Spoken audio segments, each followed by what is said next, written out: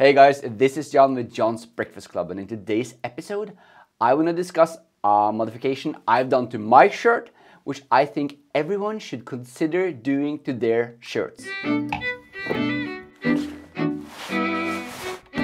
So yesterday I bought myself a new dress shirt, and since my philosophy is to be effective and sustainable, I made sure to buy an off-the-rack shirt from a brand I've fallen in love with and I really like. So there are a number of reasons why I love off-the-rack shirts.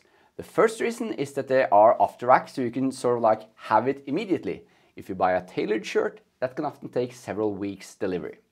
The second reason why I love off-the-rack shirts is because what you see is what you get. You can try on a test shirt in the store and you can see how the fit is.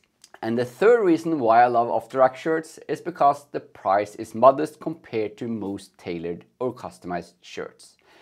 But when it comes to off-the-rack shirts, there are one aspect of it I always customize. Now, most manufacturers of off-the-rack shirts, they usually provide shirts in a range of different fits and sizes, right? So you have the collar size, for my sake, that's a 39. And you also have the body like fit, ranging from comfortable fit to a regular fit to a fitted shirt or a slim fit shirt.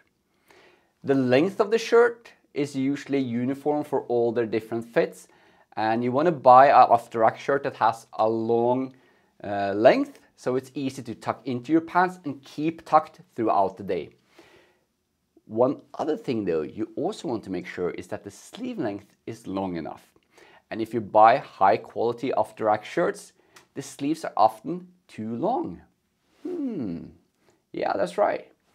The thing is that with most off-the-rack shirts, you actually have to shorten the sleeves. And that's the modification I want to talk about in this episode. You see, when you wear a dress shirt, a nice fitted shirt should have a cuff that hits the bone on your wrist. In other words, if you wear a jacket over your shirt, about half an inch, 1 or 2 centimeters of the cuff should be visible, no more. Now that's a problem with most off-the-rack shirts because they are tailored, well, they are manufactured to have too long sleeves. So if you just buy an off-the-rack shirt that otherwise fits very nicely, the sleeves will usually be too long and too much will be protruding beneath your shirt jacket or covering too much of your wrist. But the good thing is this, that shirt sleeves are super easy to shorten. I, for example, had to shorten my shirt sleeves I think it was 2 or 3 centimeters when I bought, like an inch when I bought it. And they did it in store by the in-store tailor, and I think it cost me about 25 bucks. So the price is well worth it. Now, how much you do have to shorten your sleeve length depends on your body, of course. But the in-store tailor will take the necessary measurements and figure this out for you. I didn't have anything to say or do with the measurements.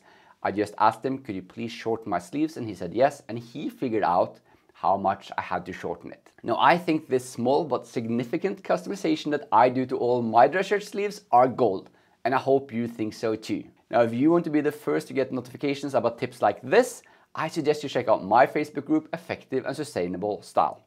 That's also where you can interact with me directly, where you can share tips, feedback and questions with fellow members, and where you get access, as I said, to content just like this and more 14 days before anywhere else on the internet. I'm John Bolmore, a style coach for professional communicators, and I'll see you in the next one.